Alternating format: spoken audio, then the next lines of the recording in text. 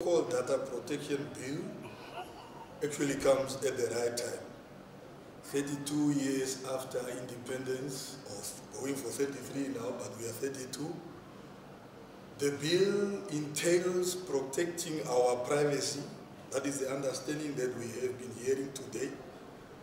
Through the presentation, I picked up that there are many things that we as the general people or the layman in Namibia doesn't know about your privacy. What other people have to do with your privacy, some of the information that they are not supposed to have.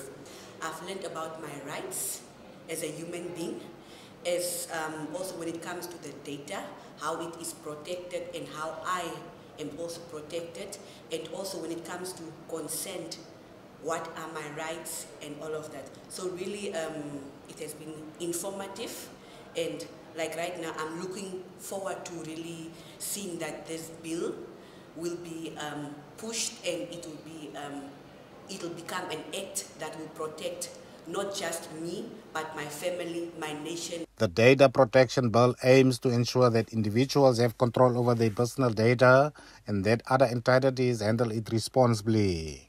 The bill's enactment will see the establishment of the regulatory authority to regulate collection, use and protection of personal data. The Deputy Director in the ICT Ministry described the bill as unique. This law is unique because it gives right to privacy. And all of us need privacy, regardless of our circumstances. Either you, young, rich, poor, whoever.